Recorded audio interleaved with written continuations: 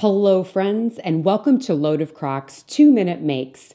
2-Minute Makes is dedicated to bringing you something cool, crockpot or otherwise, in 2 minutes or less. And with the holidays approaching, which is insane, what better time than to do something in 2 minutes or less? I appreciate that around this time of the year, time is of the essence. So, getting ready for Thanksgiving, I'm going to share with you in this 2-Minute Make episode a 6-ingredient corn casserole in the crock pot.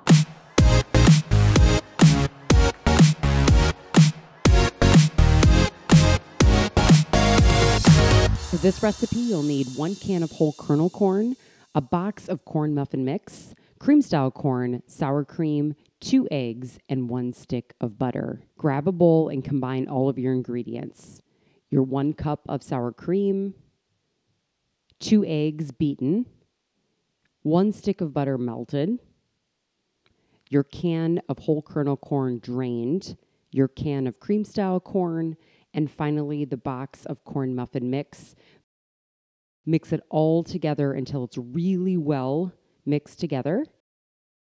After that, you'll want to grab your crock pot, spray the sides and the bottoms really well, and then add in the cream corn casserole mix. Easy peasy, my friends. Mix it all up in a bowl, dump it in a crock pot. I did mine on low for 5.5 hours. Every crock pot's a little bit different, so I'd say around the 5-hour mark, start checking on it just to see how it's doing, and probably anywhere 15 minutes, give or take, within that 5.5-hour mark. And there you have it, our 2-minute make. Thanks to all of you that are subscribed and are showing interest in this Load of Crock channel. I say it on every episode, but this time of the year is when we're really supposed to share and show our gratitude. And so truly, honestly, thank you. I am so grateful for all of you. And if you aren't subscribed, all you have to do is click on the red subscribe button.